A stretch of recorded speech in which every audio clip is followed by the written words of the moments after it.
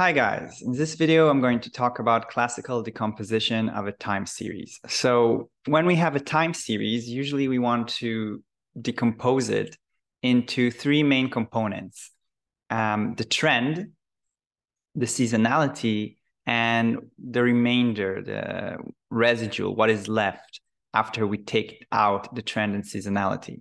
So for example, suppose we have this time series and it looks something like this. And so the trend will be more or less the general direction of where the time series goes. The seasonality will be, I don't know, maybe you have high sales in summer, low sales in winter, or some fluctuations around your Y value. And these fluctuations have to be in a constant period. So for example, it can be quarters of a year. So every 4 quarters, it repeats itself. You have mid sales in autumn and spring, but high sales in summer and low sales in winter, for example. It can be, if your data is daily, then the period will be 7 days or maybe 365 days. If your data is monthly, then your seasonality will have a period of 12 months, maybe. So every 12 observation, it will repeat itself.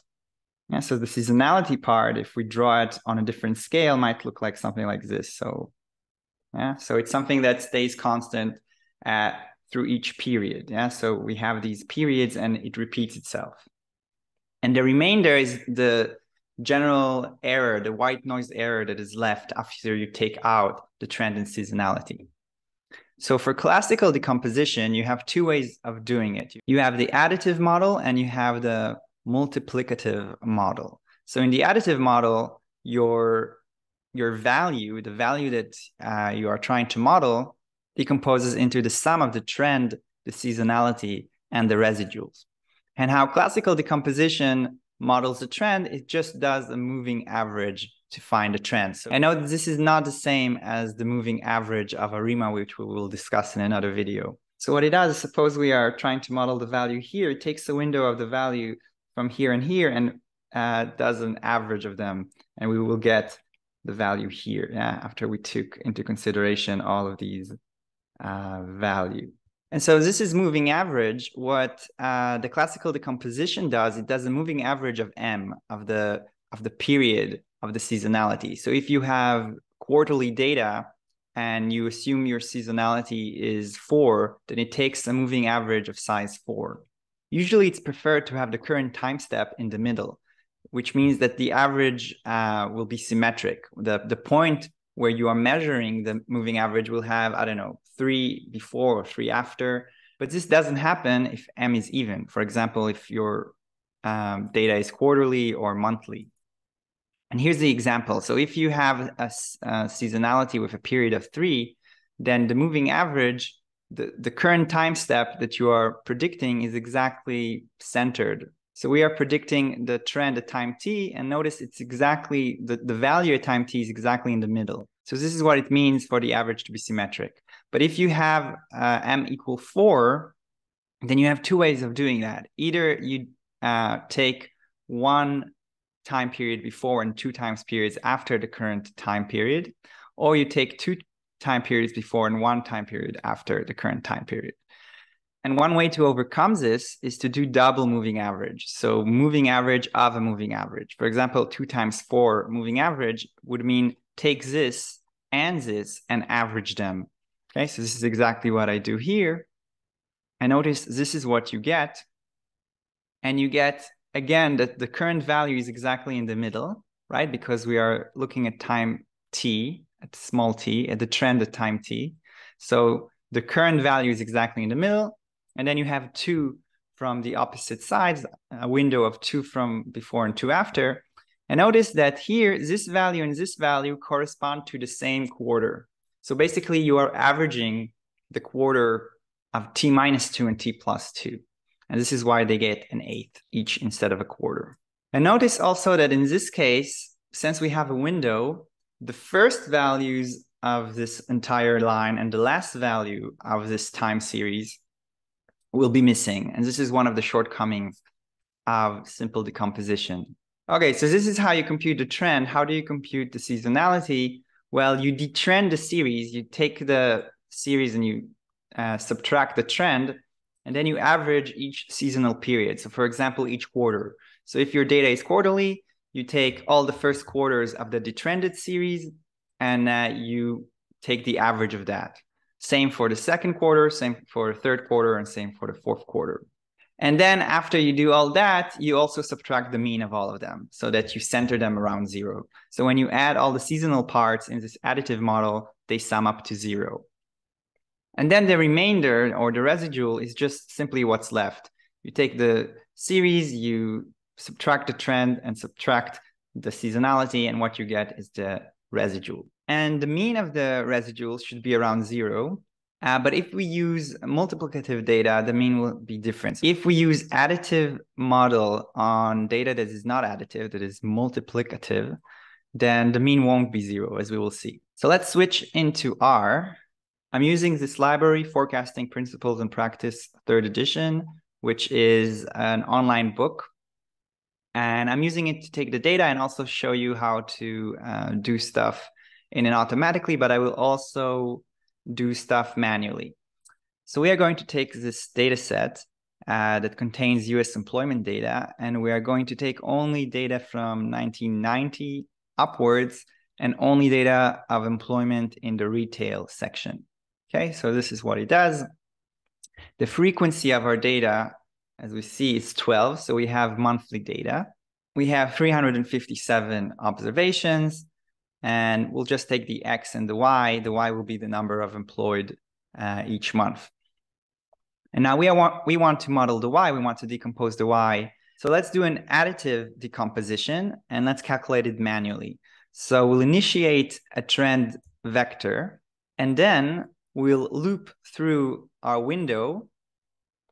And notice that we have to, again, we have some values in the beginning and in the end that are missing. They won't have a value. And then we do a double moving average.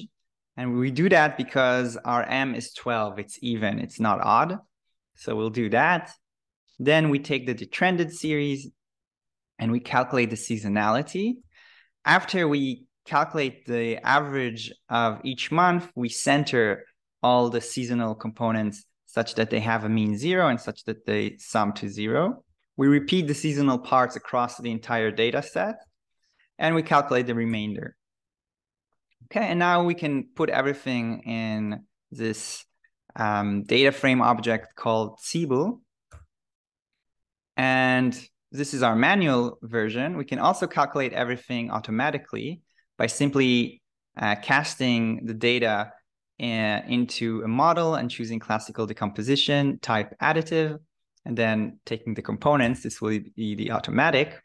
Actually, this uses the FPP3 commands, but we could also use the base R decompose, give it the frequency and say additive, and it will also work. And now we can compare both versions, and we see that both versions give the exact same values. So the way we did it manually is equal to the way that R does it automatically. But we only did it algebraically. Let's plot it. Okay, so let's see how it looks. Okay, so this is how it looks. This is the time series that we actually have.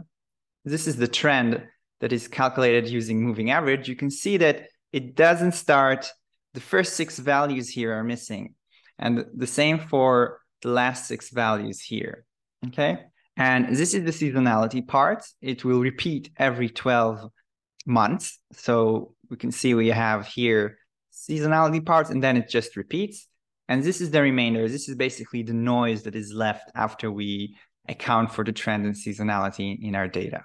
We can also plot it using base R, but it will look much worse. And also there's a way, instead of writing this a bit complicated ggplot code where we have to transform the data into having this factor for each element in our columns, basically casting the columns into rows, making our wide data into a long data, and then using the facet grid to create these 4 plots, we can simply take the data and cast it into autoplot and get the same thing. So this is a much simpler way to do it. So this was the additive model. We also have the multiplicative model. Here, the only difference is that instead of y being equal to the sum of these 3 components, y is equal to the product of these 3 components. The trend is calculated exactly the same as before. The seasonality part is also calculated very similar, only the detrended series now is not y minus the trend, it's y divided by the trend. So the detrended series becomes y divided by the trend. And then after calculating the average of each seasonal component, we center it around 1. So we center it not around 0, we center it around 1 because we want the multiplication to be on average 1. And the remainder, instead of taking y and subtracting the trend and seasonality, we are dividing by the trend times the seasonality. And notice that if we take a log transform of this model, we are getting basically an additive model. So let's see this in code. So the automatic is very simple. We are just doing the same. And instead of saying type additive, we are specifying type multiplicative. Manually, it's also the same. The trend is exactly the same. The detrended series is now y divided by the trend. The seasonality is calculated the same, only centering it, we are adding 1. And then we repeat the seasonal parts, and the remainder is y divided by the trend times the seasonality. And now you can check if everything is equal, and we see that it is.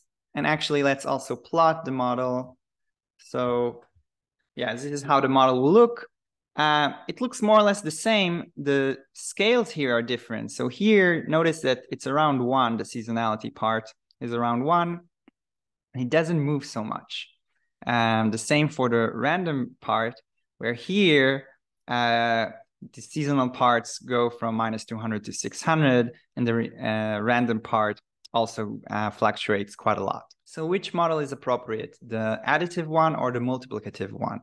Well, if you have a series where the seasonal part seems to grow as a function of the trend, or to become smaller as a function of the trend if the trend is down, then you probably should use the multiplicative model. This is how it looks. You see, the trend goes up, and as the trend goes up, the seasonality also goes up. So here the seasonality part is relatively small, but here it suddenly fluctuates much more. So if this is the case, use the multiplicative model. But if it's more or less constant, like in this graph, you see there's fluctuations, but they don't seem to grow as the trend grows. So for this type of data, use the additive model. Finally, I want to show what happens if you create data that is multiplicative, like this, and then you decompose it with an additive model. Well, the mean now of the random vector won't be 0. Okay, so the random part, the random component of this decomposition won't be 0.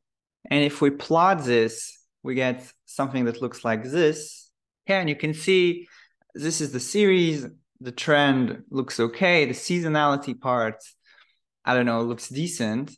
But look at the remainder. You can see that there's like big fluctuations here, and then smaller here, and then big fluctuations here. So it seems like there's some problems with the model.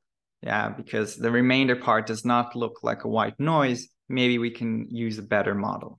Okay, so this is all for this video, guys. I hope you enjoy it, and see you in the next one.